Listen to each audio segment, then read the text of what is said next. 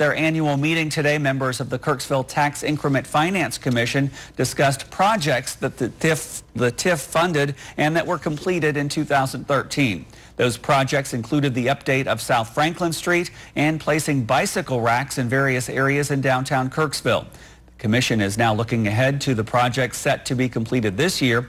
Commission members are deciding what to focus on next. Options include sidewalk replacement, canopy and awning updates, and facade and signage improvements. City Manager Mary Maycumber is in the process of setting up a meeting with the mayor and different business owners to see what improvements would be best for the city of Kirksville.